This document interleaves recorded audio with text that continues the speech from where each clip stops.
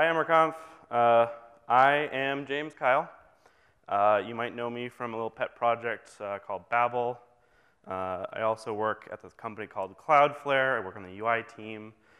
You should all come work there because we use this really awesome, terrible UI framework.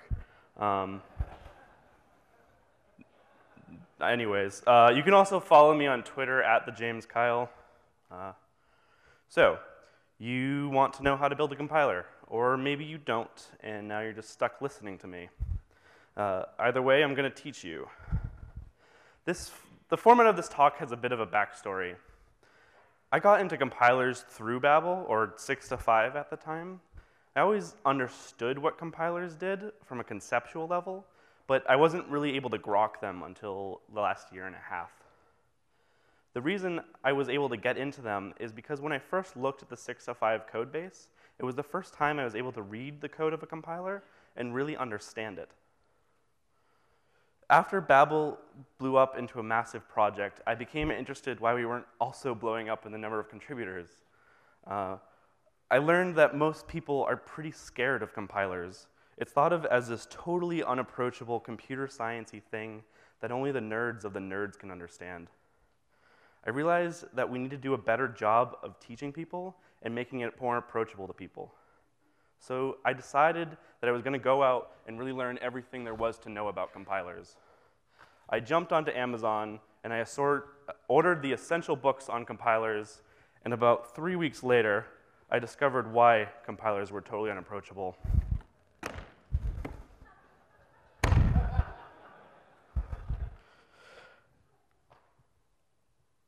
Those books are 500 pages of the most dull explanation of compilers that one could ever have written. I love compilers, and I was so bored reading them. I couldn't even come close to finishing them. The learning problem with compilers is not that they're complicated, it's that we teach that they are complicated. So what I'm going to do today is give you an oversimplified but reasonably accurate overview of what most compilers look like, and then I'm going to try and make it more real to you by walking through the code of an actual compiler that I've written. So what even is a compiler? A compiler is simply a tool that transforms source code written in a higher level language into a generally lower level target language. But let's go back to the fundamentals to explain why they exist. A computer's CPU executes millions of tiny little operations. Operations so tiny that you would never want to write them out manually. In their sort of pure form, they're written as binary. And this is known as machine code. Obviously, there is no way a programmer could understand and be productive writing code like this. So CPU architectures support a mapping of binary operations as an easier read language like this. And this is known as assembly code. It's a super low level programming language that gets converted into binary code by a thing called an assembler. Externally, an assembler looks a lot like a compiler. It's taking one type of code and translating it into a lower level type of code. However, internally, they're much simpler than compilers. Ignoring any kind of optimization an assembler might be doing, they're really just a straight mapping of one syntax to another. However, assembly code is still too low level to be really productive in. So the next level up is source code. And this is where the vast majority of programmers enter. These are programming languages that you are familiar with and would actually write large pieces of software in. Source code is different than assembly code. In most cases, it does not map directly to machine operations. It's meant as an abstraction to allow humans to understand what is happening and be productive in writing code. As such, an assembler wouldn't be able to translate source code down into machine operations. We need something that can understand a more complicated syntax and transform it very intelligently into optimized lower-level code. And this is where a compiler comes in. Since compilers are doing complicated operations, they have been broken down into a couple different stages. These stages vary compiler to compiler, but they all fit within these three primary groups: parsing, transformation, and code generation. Parsing is taking raw code and turning it into a more abstract representation of that same code. Transformation takes that abstract representation and manipulates it to do whatever the compiler wants it to. And code generation takes the transformed representation of the code and turns it into a new string of code. Parsing gets broken down into a couple different phases. The two biggest ones that you will see are lexical analysis and syntactic analysis. Lexical analysis is pretty simple. It takes the raw code and it just splits it up into these little things called tokens. Tokens are an array of tiny little objects that describe an isolated piece of the syntax. They could be numbers, labels, punctuation, operators, whatever. Syntactic analysis will then take these tokens and reformat them into a representation that describes each part of the syntax and their relation to one another. This is known as an intermediate representation or an abstract syntax tree. An abstract syntax tree, or AST for short, is a deeply nested object that represents the code in a way that is both easy to work with and tells a lot of information. Now, this might be hard to visualize, so let's look at what this code would be. So we would represent tokens like this. We have an array of objects with a type of paren or name or number, and each of them have the same format of a value. An abstract syntax tree gets represented like this. You have a much more descriptive format for them. You have a program with a call expression named add with parameters that could be a number literal or a nested call expression. And this is the final representation that we'll use for the rest of the compiler. The next type of stage in a compiler is transformation. Again, this just takes the AST form from the last step and makes changes to it. It can manipulate the AST in the same language, or it can translate it into an entirely new language. And let's look at how we would transform an AST. You might notice that our AST has elements within it that look very similar. These are objects with a type property. Each of these is known as an AST node.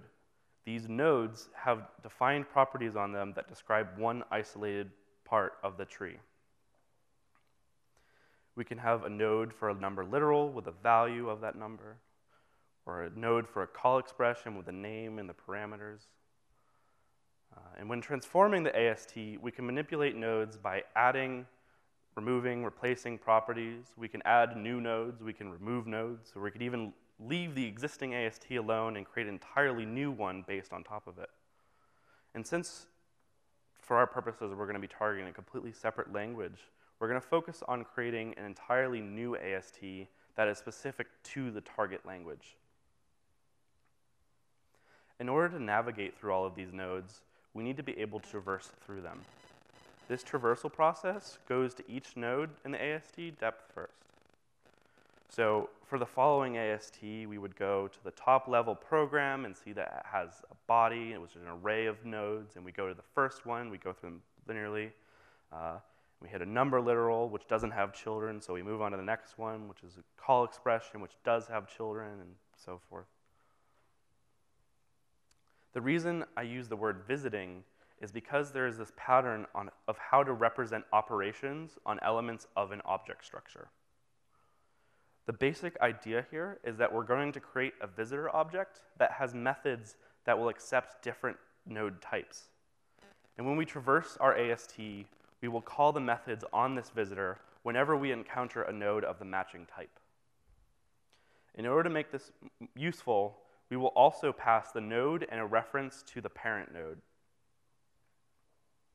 The final phase of a compiler is code generation. Sometimes compilers will do things that overlap with transformation, but for the most part, code generation just means taking our AST and stringifying it out. Code generators work several different ways. Some compilers will reuse like tokens from earlier. Others will have created a new separate representation of a code so that they can print it linearly.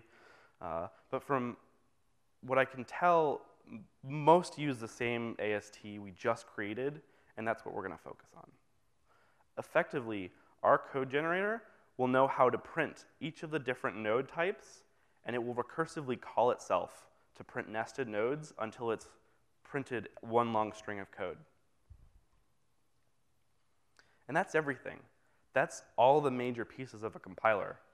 And that's not to say that every compiler looks exactly like this, but compilers serve many different purposes, so they might have a lot more steps than I've detailed here. But now you should have a general high-level idea of what most compilers look like. So you can all write your own, right? Yeah, no, of course not. When I was thinking of how to create this talk, I knew I wanted to frame things from a more comfortable perspective. But I also wanted to teach in the same way that I learned, by reading actual working code.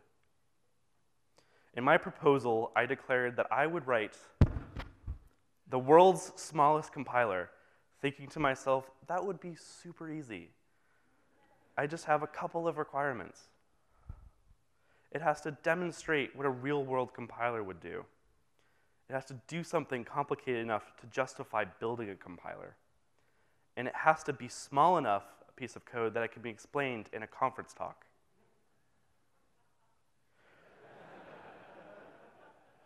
It turns out I was a little bit confident, and that's really freaking difficult. I tried all sorts of things, and eventually I just gave up. There was no way I was going to write a compiler for this talk. It just wasn't a practical idea. A few months passed by, and now I'm learning about Lisp languages. I played around with a couple different languages, and I discovered how powerful their compilers are. Interested, I started looking into how Lisp languages get compiled because their syntax is very different than the C-like language that you're all familiar with. And then I realized that Lisp was the perfect syntax for this compiler. It's a super simple syntax to parse, and it's really easy to translate into a new syntax. I played around with the idea, and after only a couple of hours, I had a viable candidate for a conference talk. The entire source code is around 250 lines of code. If you're unfamiliar with Lisp, it looks something like this. We basically just put the parens on the outside. So in JavaScript, it's that. And then you could do a mathematical operation like that, which is that. Yeah. And the cool thing that Yehuda pointed out to me was that Handlebars, he pointed out that Handlebars syntax is actually a type of Lisp. That didn't even occur to me, but it is. And so yeah, that's what we're going to do. We're going to take a Lisp syntax, and we're going to translate it into a C-like syntax with JavaScript that you're all familiar with. So here it is, the code of our compiler. We're going to start off with our first phase of parsing, lexical analysis, with this thing called the tokenizer. We're going to take our string of code, and we're going to break it down into an array of tokens. We'll start by accepting an input string of code, and we're going to set up two things. A current variable for tracking our position in that string like a cursor. And then we're going to set up a tokens array for pushing our tokens to. We start by creating a while loop, where we are setting up our current variable to be incremented as much as we want inside of the loop. We do this because we want to increment current many times inside of the while loop because our tokens can be any length. It's not one loop per character. We're also going to store the current character in the input. The first thing that we want to do is check for an open parentheses. This will later be used for call expressions, but for now, we only care about the character. We check to see if we have an open parenthesis. If we do, we push a new token with the type paren and set the value to an open parentheses. Then we increment current, and we continue on to the next cycle of the loop. Next, we're going to check for a closing parentheses, and we'll do the same exact thing as before. Check exists, push a new token, increment current, continue. Moving on, we're now going to check for white space. This is interesting because we care that white space exists to separate different characters, but it isn't actually important for us to store as a token. In fact, we would only just throw it out later on. So here, we're just going to test for existence, and if it does exist, we're just going to continue on incrementing current. The next type of token is a number. This is different than we've seen before, because a number could be any number of characters long. And we want to capture this entire sequence of characters as a single token. So we start this off when we encounter the first number in the sequence. We're going to create a value string that we're going to push characters to, and then we're going to loop through each character in the sequence until we encounter a character that is not a number, pushing each character that is a number to our value and incrementing current as we go. After that, we push our number token to the tokens array, and we continue on. The last type of token will be a name token. This is a sequence of letters instead of numbers. They are the names of the functions, the call expressions, in our Lisp syntax. Again, we're just going to loop through all of the letters, pushing them to a value, just like we did with numbers. And we push the value as a token of the type name and continuing. Finally, if we have not matched any character by now, we're just going to freak out and throw an error. The end of the tokenizer, we just simply return the tokens array. And that's it. That's the entire tokenizer. So now is the parser. Here, we're going to take this tokens array that we've generated, and we're going to reformat it as an AST, like that. OK, so we define a parser function that accepts our array of tokens. Again, we keep a current variable that we use as a cursor. But this time, we're going to use recursion instead of a while loop. So we define a walk function. Inside of the walk function, we're going to start by grabbing the current token. We're going to split each type of token off into a different code path, starting off with the number tokens. We test to see if we do, in fact, have a number token. If we have one, we'll increment current, and we will return a new AST node called numberLiteral, and we'll set its value to the value of our token. Oops. Next, we're going to look for call expressions. We'll start this off when we encounter an open parentheses. We'll increment current to skip that open parentheses since we don't care about it in our AST. We create an empty node with the type expression, or call expression, and we're going to set the name as the current token's value, since the next token after the open parentheses is always going to be the name of that function. We increment current again to skip the name of the function. And now we want to loop through each token that will be the params of our call expression until we encounter a closing parentheses. So we create a while loop, and we continue it until it encounters a token with a type of paren with a value of a closing parentheses. Now this is where recursion comes in. Instead of trying to parse a potentially infinite number of nested sets of nodes, we're going to rely on recursion to resolve everything inside of it. To explain this, let's look at our Lisp code. You can see that the parameters of add are a number and a nested call expression that includes its own numbers. You'll also notice that the tokens array that we have, you can't actually see it, but if you look at the code, you can see multiple closing parentheses, and we have to make sure that they match. So we're going to rely on the nested walk function to increment our current variable past the nested closing parenthesis. So back to the code, we'll call the walk function, which will return another node, and we'll push it to the parameters of our node. Finally, we will increment the current one last time to skip the closing parentheses, and we'll return the node. Again, if we haven't recognized the token type by now, we're going to freak out again and throw a syntax error. Now, we're going to create an AST, which will be a program node. And you'll notice that has a body which have effectively statements of that program. And we're going to keep calling our walk function in a loop until we've run out of tokens, and just keep pushing those as statements into our AST body. And the reason that we're doing this inside of a loop, as you can see, is because they can be next to each other rather than nested. At the end of the parser, we will return the AST. Next up, the traverser.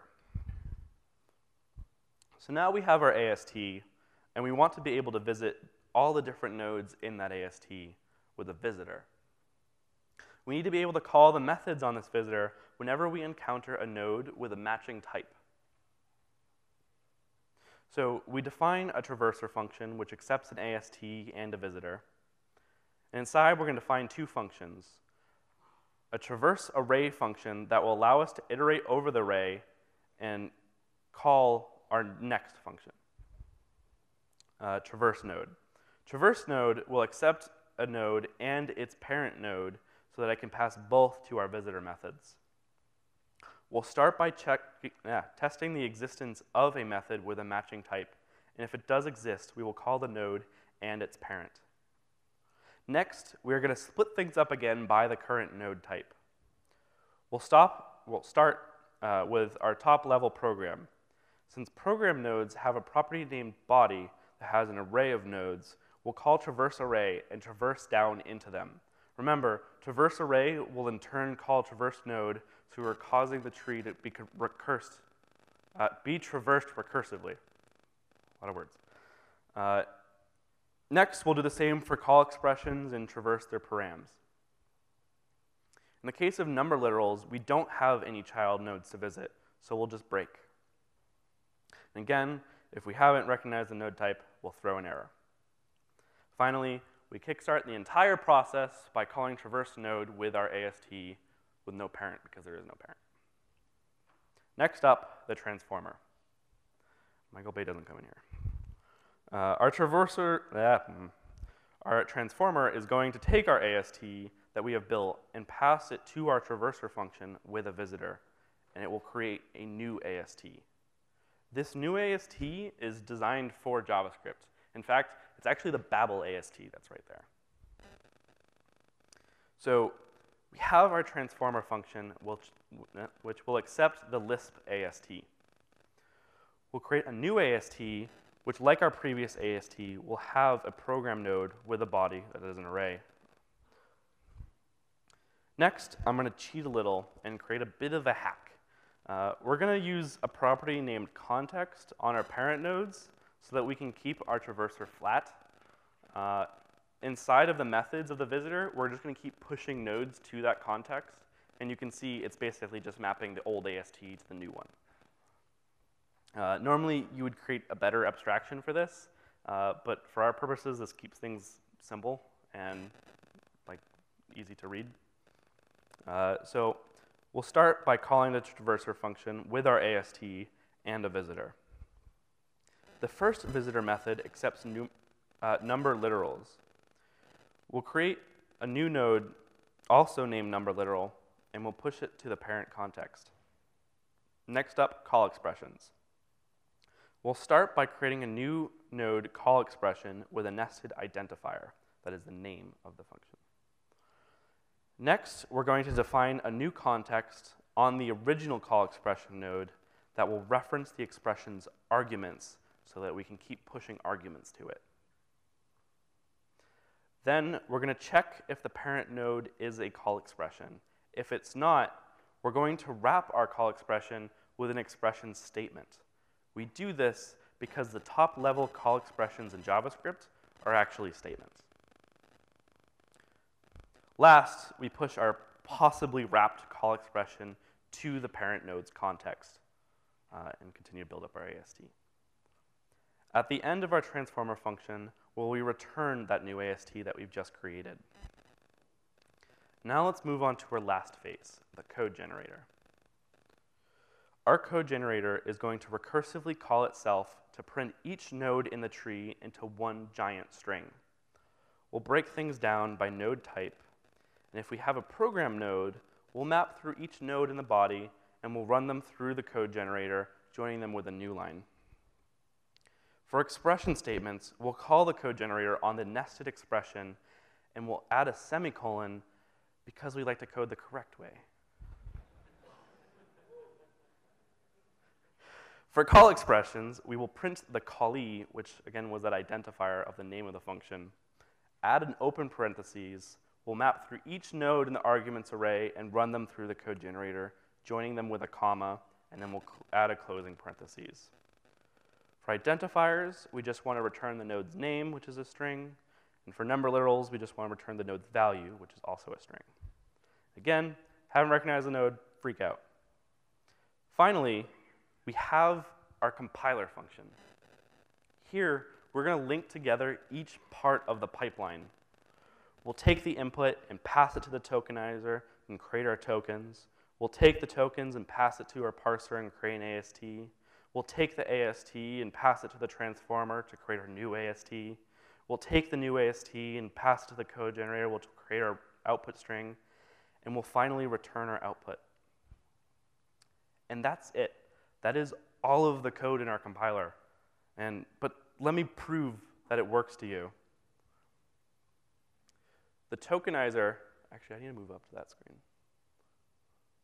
The tokenizer will take our string and generate tokens, and if I can match my cursor, boom, it does. Let me prove it again, and boom, it does. The parser will take our tokens and generate a new AST, and boom, it does. It does, yeah, there we go. The transformer will take our generated AST and turn it into a new AST. The code generator will take the new AST and generate the output, and it does. Finally, from beginning to end, running it through all of them, we will run it through the tokenizer, the parser, the traverser, the transformer, the code generator, and it generates our code. And that is it.